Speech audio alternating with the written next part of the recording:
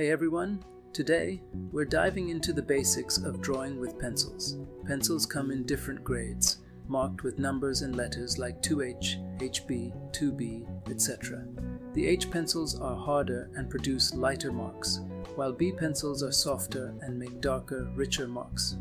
HB is a middle grade, good for general use. For beginners, a basic set of pencils ranging from 2H to 6B is a good start. This variety allows you to explore different shading techniques. Hold the pencil comfortably, not too tight. Try using different grips, like a traditional grip or a more relaxed one for varied effects.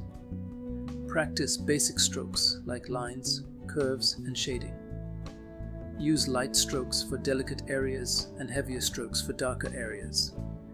Experiment with blending by layering and using tools like blending stumps or even your fingers. Practice.